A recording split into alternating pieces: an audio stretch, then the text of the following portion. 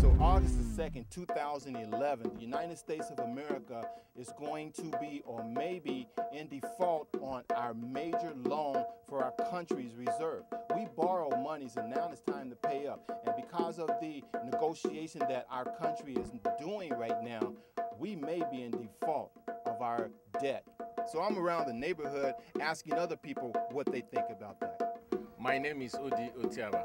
The only thing I know that we have borrowed money, we have to find a means of paying it, and cutting program and everything. I don't think that that's the main thing.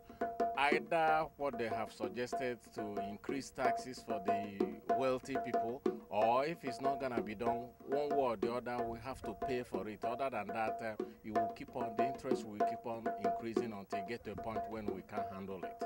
August the 2nd, 2011. Poor, no more. So let me ask you, what are you going to do to change your financial situation? I want to be poor no more.